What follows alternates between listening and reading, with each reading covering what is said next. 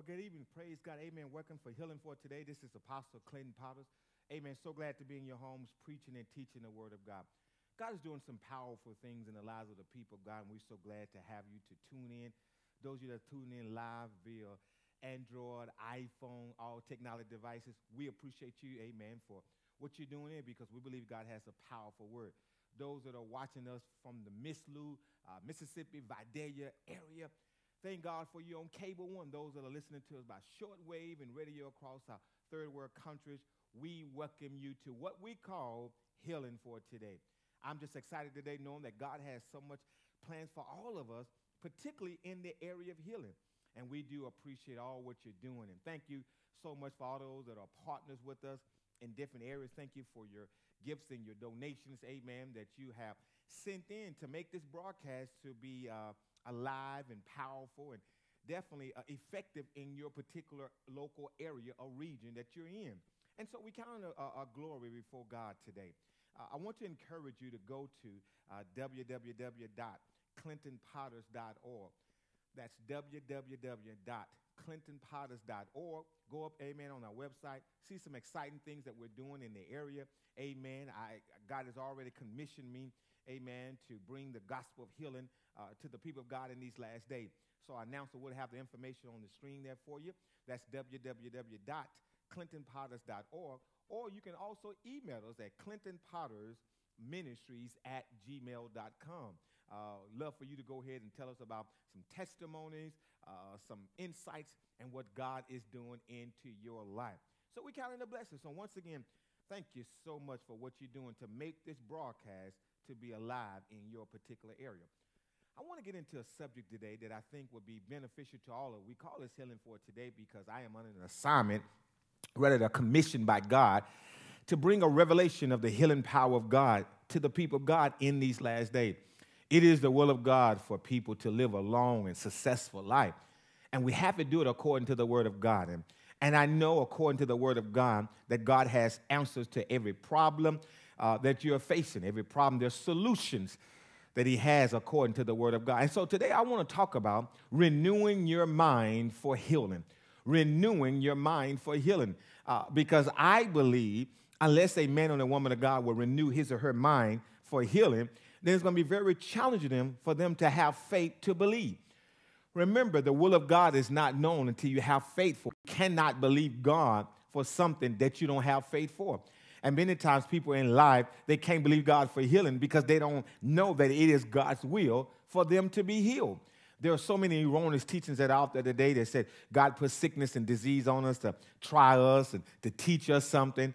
Some teaching says that, well, you never know what God's really going to do. Sometimes he'll heal you and sometimes he don't. And so that type of teaching or information or fallacy that comes from error only is important to our soul, which causes us to think a certain way. And because we think this way, our believing is wrong. Ultimately, our destiny is impacted by wrong information.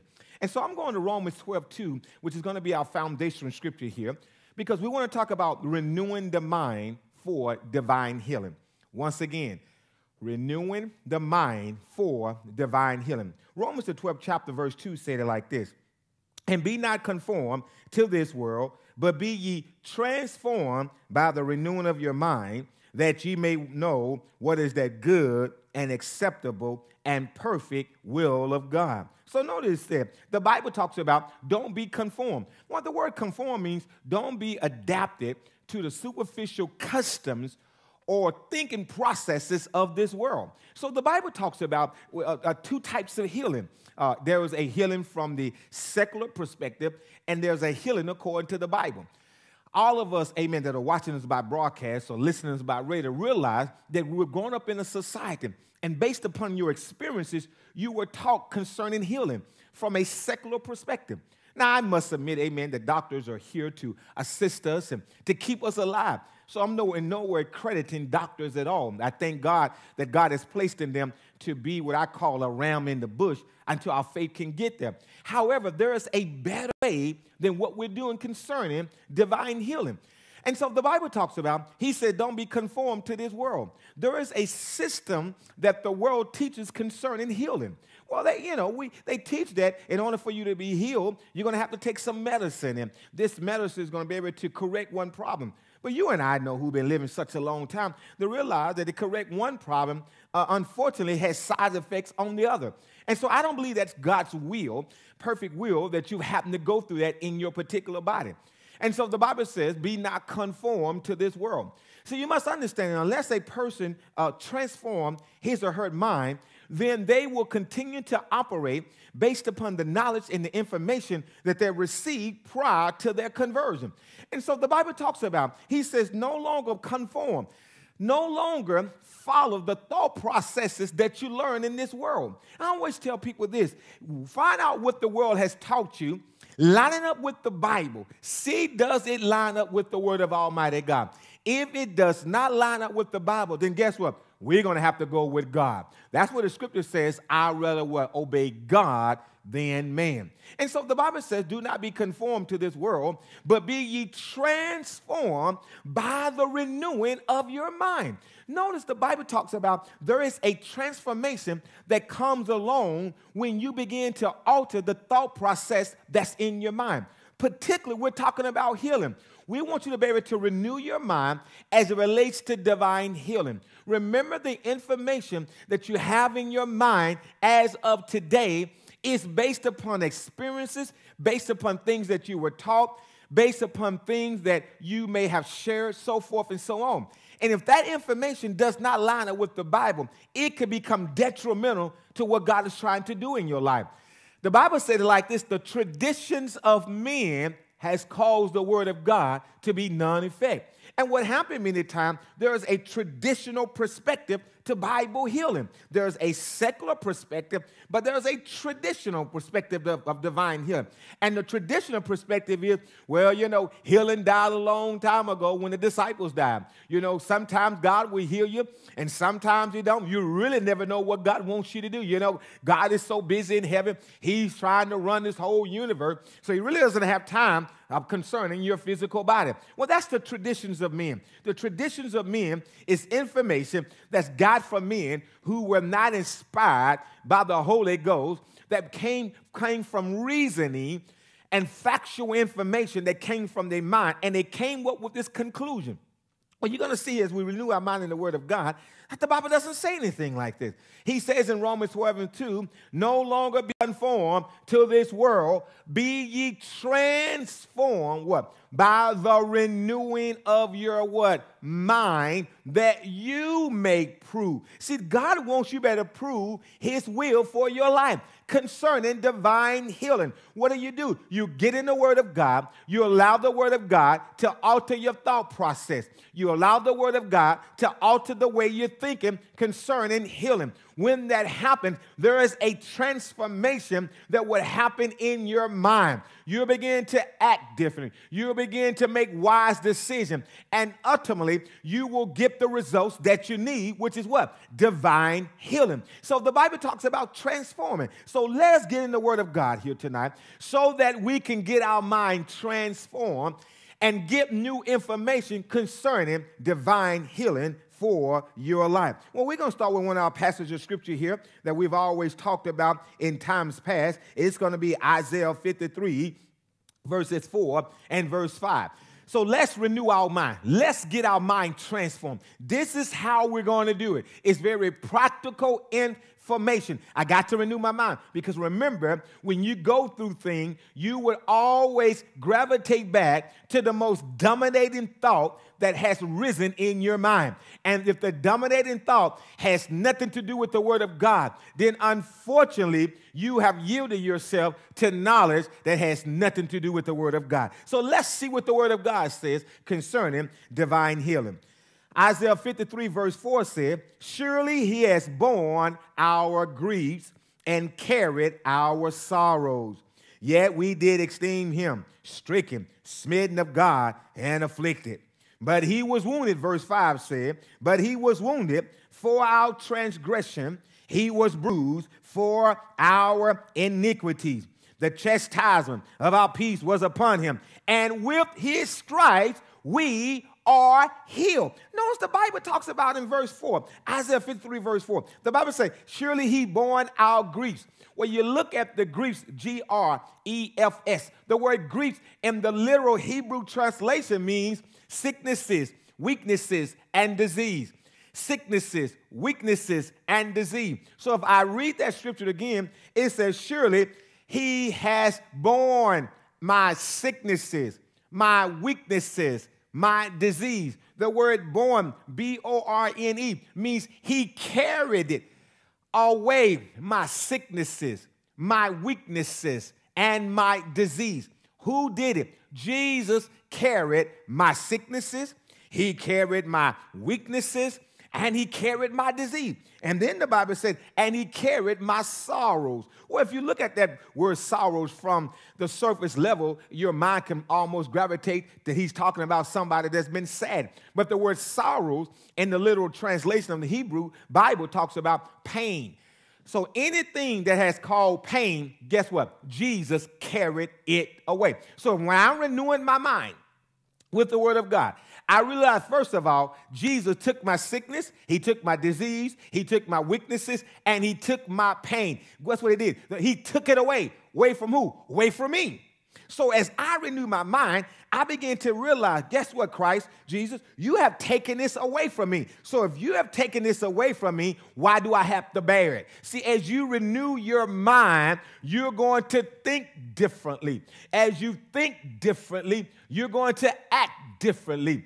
As you act differently, you're going to speak differently. And so the Bible talks about Jesus carried it away. When did he carry it? Over 2,000 years ago, he took it in his body. He carried every sickness, past, present, and future tense. He took it away. Why? So that you don't have to carry every pain, every sickness, every disease that's trying to attack your body. Jesus has already taken it away from you. Glory to God. See, we have to alter our mindset. Because if I don't alter my mindset, then I'm thinking, oh, Jesus didn't carry my sickness. Jesus didn't carry my disease. So going against a popular a belief system where God puts sickness and disease on you. Well, according to this scripture, that wouldn't be the truth.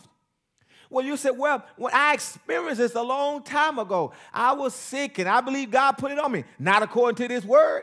See, notice here, when you line up your thinking according to the Bible, then guess what? Your thinking has to line up with the word. Your thinking has to submit itself according to the word of Almighty God. Verse 5 says, but he was wounded for my transgression. He was bruised for my iniquity. And according to the scripture, with his stripes, we are healed. So as I renew my mind, how do I renew my mind? As I read the scripture, I begin to say, you know what? Jesus, you took it, my sickness, my disease, my weaknesses, and my pain away from me. According to Isaiah 53:5, with your stripes, we are healed. The Bible said there were 39 stripes that Jesus took on that cross. He was whipped to a pulp. In other words, the Bible talks about that when they just got through beating Jesus, he did not even resemble a man. His body was so altered to the degree he didn't resemble a man. But every stripe that he took in his body,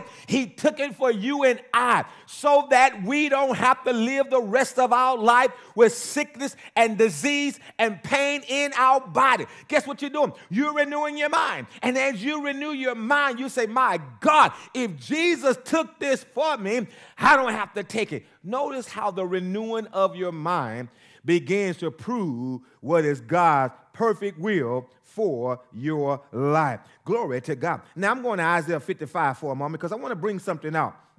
Isaiah 55 verse 7 is where we're going to right now, because we're talking about renewing your mind for divine healing. The Bible says in Isaiah 55 verse 7, he says, let the wicked forsake his way and the unrighteous man his thoughts, and let him return unto the Lord, and he will have mercy upon him, and to our God, for he will abundantly pardon.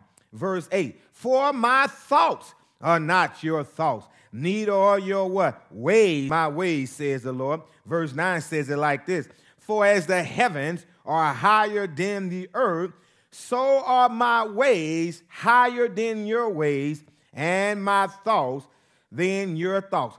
So we see here, according to Isaiah 55 here, the Bible says our thoughts are not God's thoughts. Well, someone takes that scripture and say, well, you know, preacher, the Bible just said God thinks higher than us. That is correct. So therefore, our thoughts are not his thought. That is correct. But he's talking about the wicked man. If you look at verse 7, it says, let the wicked forsake his way and the unrighteous man his thought. The reason why the unrighteous has wicked ways is because they have unrighteous thoughts.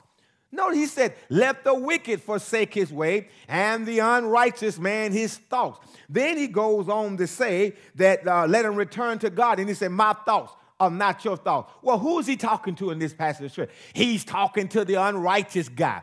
He's talking to the guy that doesn't think like him, that doesn't think like him. You say, well, his thoughts are higher than our thoughts. That is correct. But Jesus has given us the infallible, incorruptible, unadulterated word of Almighty God, which is the very thoughts of God. So when he says, my thoughts are not your thoughts, he's talking to the God who's unrighteous. He's talking to the God who is thinking not according to the Bible. But he says, my thoughts are higher than your thoughts. And when you start renewing your mind according to the word of God, God will elevate your level of thinking. That's why there is a higher level of healing according to the word of God. When you renew your mind, you're going to begin to think according to the Bible. And the word of God said, his thoughts now are higher than the thoughts of the unrighteous man. He's higher than the thoughts of this world. So guess what? God left his thoughts to us. Well, what is his thoughts? His word. Did not Jeremiah say, I know the thoughts and the plans that I have for you. They're plans to prosper you, to give you hope, and to give you a future. That's what the Bible said. Well, how do I know the plan of God for my life? How do I know what God is thinking about me? He gave you that Bible, the one you have underneath your coffee table, the one you may need to dust off a little bit, glory to God. That big old thick one, maybe about 4 inches thick there. You know that's the one I'm talking about. His thoughts is in that Bible. But if you'll take that thoughts that are out the Bible and begin to put them in your mind, your thoughts now will become God's thoughts. Glory to God. So therefore, your ways now will become God's ways. And the Bible talks about when that happens, there's going to come an elevation like never before. Why? Because you're thinking in line with the word of Almighty God. And it's according to the word, we're thinking about God's thoughts according to healing. So let's go to Matthew 8:17 now. Matthew 8:17 is where we're going to. Because notice here, we just found out that God's thoughts are higher than our thoughts for the unrighteous man. But we can have God's thoughts. So let's look at verse 17. What did he say concerning his thoughts? How does he want it to happen? So Matthew, the 8th chapter, verse 17 says it like this. That it might be fulfilled, which was spoken by the prophet Isaiah, saying, himself took our infirmities and bore our sicknesses. Notice this is God's thought, but his thought is higher than the thoughts of this world. It's higher than the thoughts of the unrighteous man. Notice he said that it may be fulfilled, which was spoken by Isaiah, the prophet, saying, himself is who? Jesus. He took our infirmities and he bore our sicknesses. So as I renew my mind on the word of God, it's God's thoughts now. So God's thoughts is higher than what this world is saying. So if God's thoughts is higher than what the world's saying, then God has a different plan for divine healing for you. So God's divine healing is totally different from secular human healing. It's totally different. It's much higher. It's a higher system. That's why when the doctor gives up on you and say they can't do anything about it, my God, don't get discouraged because you got God's thoughts, which is higher than what they're saying. That's why the doctor's report is not the final say-so. That's why the Bible said, whose report will you believe? Glory to God. I believe the report of the Lord. His report says I'm healed. His report says says I'm filled. His report says, my God, I got victory. I'm telling you, I want to shout right here on TV. But I know I got to keep teaching the word of God. Because guess what, child of God? You have God's word, which is a higher way of living, a higher way of doing things. It is called divine healing according to the Bible. And if I would do it God's way, he will cause long life to come unto me. Let's go to Psalms 91, verse 16. We're renewing our mind tonight according to the word of God. We are renewing our mind to alter our thinking so that we can get in line to believe what the word of God said. Psalms 91, verse 16, which is the scripture that I quote quite frequently because, amen, I'm laying up for me, amen, what God has for me. The Bible says in Psalms 91, verse 6, he says, with long life, my God, will I satisfy him and show him my salvation. So notice, as I renew my mind, because remember, sickness and disease is trying to stop us from having long life. Oh, yes, it is. Sickness and disease is trying to stop you from accomplishing the will of God for your life. But the Bible has already given us a promise. He says, with long life will I satisfy you. I'm going to show you my salvation. I'm going to show you my salvation. So now, as I renew my mind, renew it means I come and I begin to think about what God's word says about healing, which is a higher level of doing. He's promised me long life. So you got to start going around and say, listen, with long life will he satisfy me. When the pain hits your body, long life. Why? Because that pain, that sickness, and that disease is ultimately trying to stop the longevity of the life of God that God has promised to everyone that believe. Glory to God. So long life, will he satisfy us? And so that's very, very powerful that we can go ahead and understand what the word of God said. Let's go to Proverbs 4. We're talking about renewing our mind for divine healing. Proverbs, the 4th chapter. Here, glory to God. We're going to look at verse 5. Glory to God. Proverbs 4, matter of fact, we're going to go to verse 4. Proverbs 4, verse 4. He says, he taught me also and said unto me, let thine heart retain my word. That's Proverbs 4 and 4. He taught me also and said unto me, let thine heart retain my words. Keep my what? Commandments and what? Live. Now notice the Bible just telling us how to live. Well, how are we going to live? Keep his commandments. That's what the Bible just said. He says, retain my word, give attention to my word, obey my word, and you will do what? You will live. Did not Psalms 91:16 say, with long life will I satisfy you, and I will show you my salvation? Well, how God's going to give you long life? It's going to come through the word of God. So when God promised you long life, you cannot have long life without having the word. It's the word of God. He's the only one, Jesus Christ of Nazareth, the Son of the living God, the King of kings, and the Lord of lords, is the only one that can promise you long life. So what is how he's going to promise long life? He give us his word. Proverbs 4 said, he taught me also and said unto me, let my heart retain these words. What words? The word of God. Keep my commandments. You'll live. How are you going to live? With the word of God. How are you going to live longevity? With the word of God. Every time sickness is trying to attack you, you're going to live. Why? Because you got the word of God. Glory to God. That's Proverbs 4, verse 4. My God, we're going to go on down to another thing here. Proverbs 4, verse 20. Proverbs 4:20. See, what we're doing is we are altering our mindset tonight. We are altering how we're thinking about long life. Proverbs 4, verse 20 says, my son, attend to my words. Incline thine ear unto my saying. Verse 21, let them not depart from thine eyes. Verse 21, keep them in the midst of thine heart. Verse 22, for they are life. My God. For they are life unto those that find them. They go to life again. And help to all their flesh.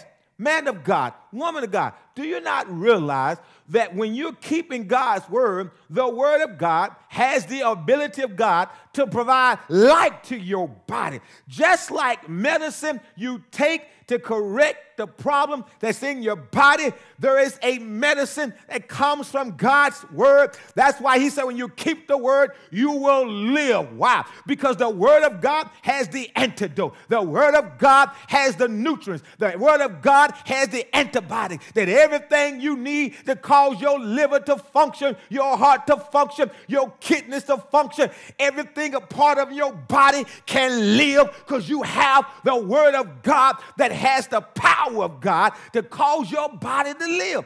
That's why Paul wrote Romans. He says, for I am not ashamed of the gospel of Jesus Christ, for it is the power of God unto salvation. I mean, there is a power that's in God's word. And if you feed on the word of God, your body will live. Glory to God. I'm telling you, you are walking the life of God. I encourage you to get in the word. If not every day, every other day, as it relates to divine healing, you got to live. It's the word of God that's going to keep you living. Do you believe it tonight? Do you believe that the word will cause you to live? Do you believe that the word, because remember, it's a higher source. It's higher than anything you can imagine. The Bible said that he would do exceedingly, abundantly, above all you can ask or think, according to the power that dwells on the inside of you. There is an anointing from God that's through the word of God that will cause everything in your body that did not work, it'll begin to operate. Glory to God. Receive that anointing tonight. I'm telling you, I sense the anointing of God. My God, that's on me. I know it's coming through the television screen. It's coming through the airways. Glory to God. If you receive that, it'll correct everything that's in your body right now. Matter of fact, let me start praying. Father, in the name of Jesus, I pray for every person that is listening, that is watching me through this broadcast tonight. I curse sickness and I curse disease. I command blood pressure to be normal. I command sugar to be normal. I command cholesterol to be normal. God, I command every part of their body to function. I command their heart to function properly. Lungs, I command to get in line. Everything will get in line according to the word of Almighty God. Father, you told us, let not the word depart out of our eyes, for it is life unto our flesh. And Father, I thank you for the life of God that is going in our natural mortal bodies right now. The same spirit that raised Christ from the dead is mortifying, is causing our bodies to be alive tonight. So I thank you, Father, bodies being alive, minds being regulated according to the word of God. Father, I bless you tonight. I bless you tonight. Thank you for individual bodies being healed. Jesus, you are a healer. You are Jehovah Rapha. You are the Lord that heals thee tonight. So, Father, I thank you for every person receiving that healing. Go ahead right now. Go ahead and by faith say, I receive that anointing. Come on. There is an anointing. I'm telling you, I am called by God to release an anointing for your body to be healed. God has raised me up for such a time in these last days to give a revelation of divine healing. And if you receive the anointing of God, God will correct everything that's not corrected in your life. Glory to God. If you receive that, I need you to shout somebody. Shout glory to God. I'm telling you, God is in the healing business. My time is already up. Glory to God. I'm telling you, we don't have enough time within a broadcast to get the word of God out. But I appreciate all of you. I appreciate most of all my CPM partners. CPM partners, you are the ones that are sowing monthly to us. I appreciate you. We're praying for you.